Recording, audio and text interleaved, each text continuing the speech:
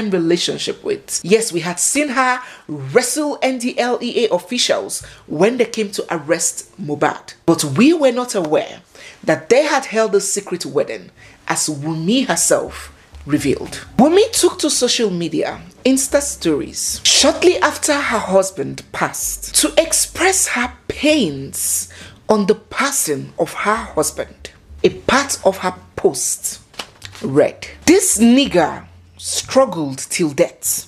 Too many pains, threatening. He has always lived with fears. Continuous fights everywhere he goes to. He has never been happy for a whole day.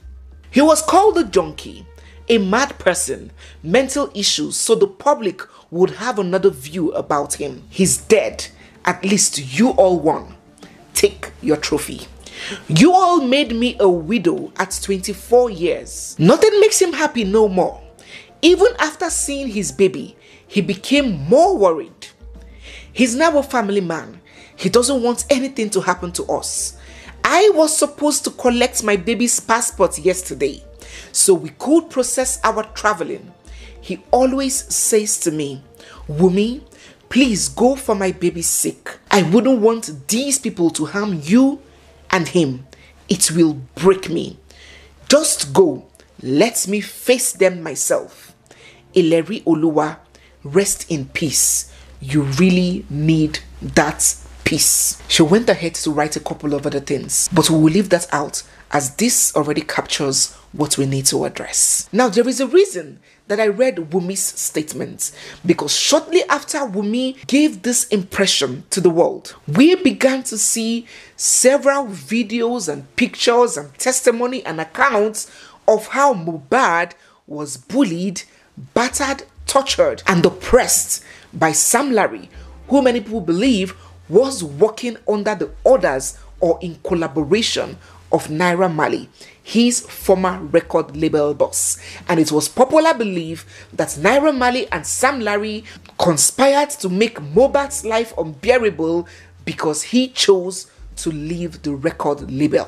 That is the word on the streets. So it seemed like Wunmi's account was largely corroborated by the many evidences that began to pour in. It seemed like he passed because of the suffering and the abuse and the problem and trauma that he had suffered. So a lot of sympathy began pouring in for Wunmi, with many people, celebrities, public figures, everyone contributing resources in favor of their child, Liam, who was only 5 months old when Mohbad passed. But how Wunmi momentarily went from a young widow who was attracting sympathy and empathy from everyone to social media's prime suspect in the death of her husband was born due to a combination of these reasons. First, a voice note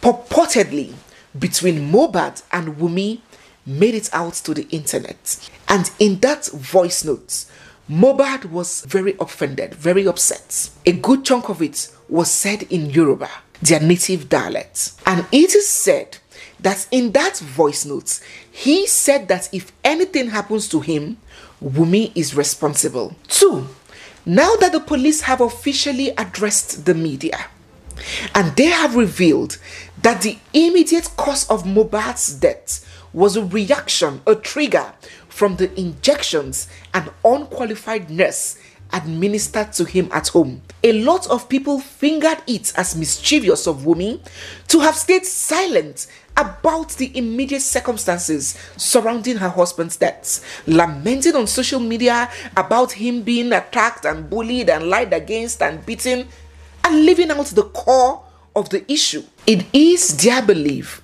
that she painted the situation a little bit differently what actually happened shortly before his demise. Thirdly, people have queried and faulted her for allowing an unqualified nurse to treat her husband instead of taking him to a proper medical facility or hospital. Come on, they could afford it. They had the means. So they wondered why she chose to let Mohbad receive treatment at home. Fourthly, People are curious as to why Wunmi has chosen to remain silent in the eyes of these many accusations that are being heaped on her on a daily. They believe that if she was innocent, she should come out. In fact, she should long have come out and defend herself and state her own part of the story, of the incidents that led to the fight, of what happened when she was in the car and Mohbad's friend was crying, of the hasty burial, of the supposed injection administered to Mohbad. They believe that she has so much to say. She has so much defending to do. Why is she quiet? They have interpreted her silence as an admission of guilt. 5. People have drawn all sorts of assumptions about the cause of that altercation that she had with Mohbad that eventually led to a fight between him and his best friend. Some have labeled it as a result of her infidelity. So many theories have come out about the cause of that fight, with some even saying that she may have conspired with Prime Boy to trigger Mohbad to a fight so as to hit him with juju. And lastly, the biggest elephant, not just an elephant, the biggest dinosaur in the room. People have hinged their belief on Wunmi not just being a prime suspect, but that person responsible for Mohbad's death. From a certain blog, who came up with the story that Wunmi and Sam Larry were involved in a sexual relationship and they both conspired to kill Mohbad. They went as far as pushing the narrative that Liam, Mohbad's son, was not his child, but a product of the adultery between Wunmi and Mohbad's aggressor, Sam Larry. With all these aforementioned, people consider Wunmi the prime suspect in her husband's death and wondered why the police did not list her as a suspect when they granted that press briefing. Now let us discuss all the points raised and the various views that have now emerged, either supporting these claims or refuting it. First, on the issue of Liam being Sam Larry's child, people desirous of truth and facts, not rumors and social media trends, have searched everywhere for evidence to support that claim, and they have found none. It was even rumored that there was a DNA test conducted in Dubai, in a hospital in Dubai, that showed that the child belongs to Sam Larry.